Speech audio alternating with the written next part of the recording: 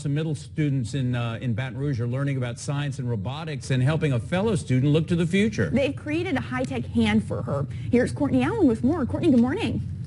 Good morning, Kylie and JP. Like you said, one sixth grader in Baton Rouge, she was born missing her right hand below the wrist. When she was in the womb, the umbilical cord was wrapped around her lower arm. Now, 11 years later, her classmates at Kenilworth Middle have given her something she's always lived without.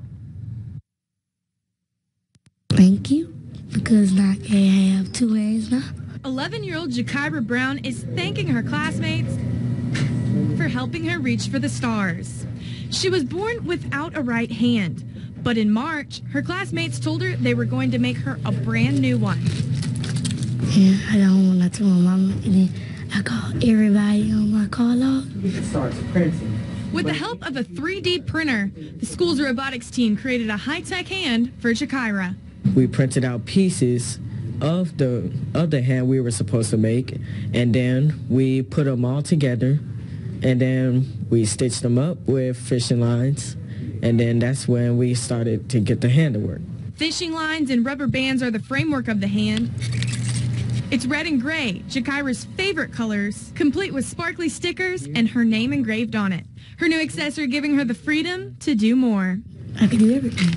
And I can play basketball, and I can do cartwheels better because I know how to do cartwheels. I mean, her confidence has been high, but it just makes her feel better. Insurance doesn't cover children's prosthetics, so a hand like this could cost families up to $10,000. The Kenilworth team built it for just $56, but they gave it to Jakira for free. Jakira and her family say the helping hand is a blessing, and in the future, she plans to use it to reach for the stars and help others like her. When I be an engineer, I'm going to help people by making hands like me that don't have any.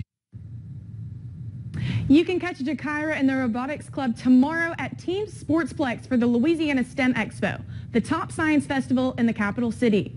There'll be about 100 different student projects on display, including Jakira's high-tech hand. The event kicks off at 11 a.m. JP, Kylie.